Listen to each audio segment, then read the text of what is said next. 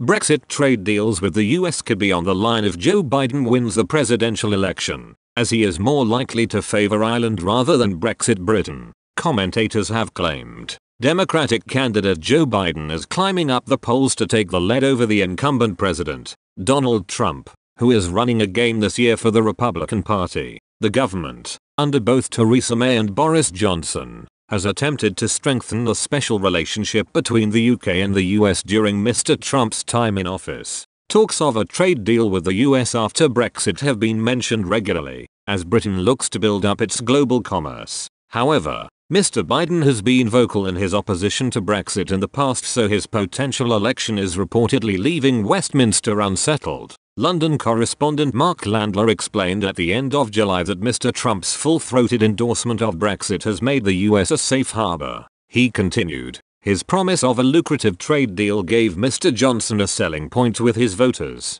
However, his rival Mr. Biden would look out for the interests of Ireland in a post-Brexit Europe, and would have little motive to prioritize an Anglo-American trade deal, according to the commentator. The senator is a keen Irish American and has allies in the Democratic Party's Irish lobby. While the Democratic candidate does have English heritage too, he is more likely to focus on maintaining the Good Friday Agreement. Mr. Trump's predecessor Barack Obama once said that the UK would be at the back of the queue in any trade talks with the US if it voted to leave the EU. As the former vice president to President Barack Obama, Mr. Biden is likely to follow a similar line. A former British ambassador to the US, Peter Westmacott, also told the New York Times, it will not be lost on Biden that the last two British Prime Ministers Theresa May and Boris Johnson went out of their way to be nice to and about Trump. He is instinctively comfortable with Brits, but London will have to work on the relationship,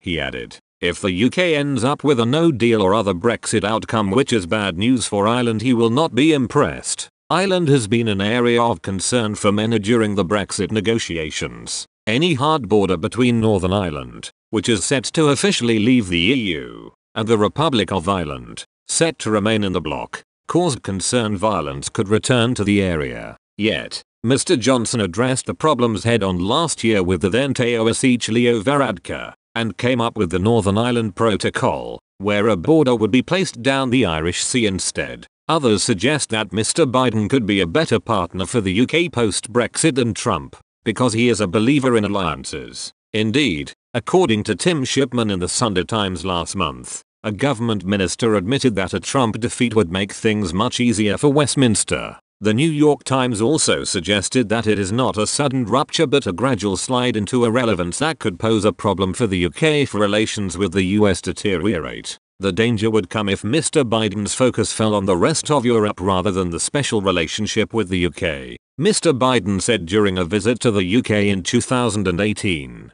"Had I been a member of parliament, had I been a British citizen, I would have voted against leaving. US interests are diminished with Great Britain not an integral part of Europe." Mr. Johnson has not commented on the US presidential race so far, even though Mr. Trump gave his vocal support to the Conservatives when he called into a radio show during the general election in December.